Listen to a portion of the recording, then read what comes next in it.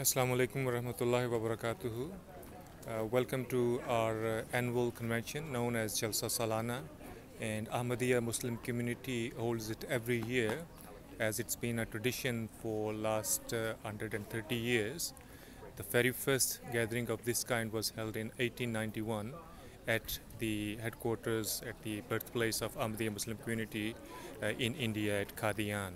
And since then, this gathering has been held every year.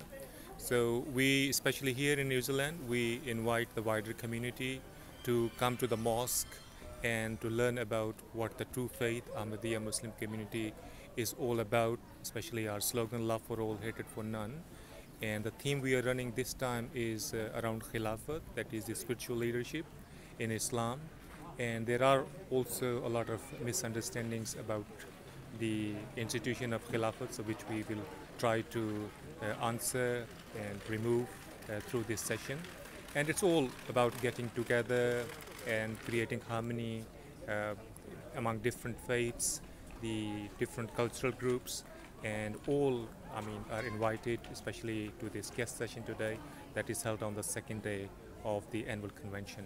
So we are thankful to all the guests who have come to attend the gathering and share with us these special moments.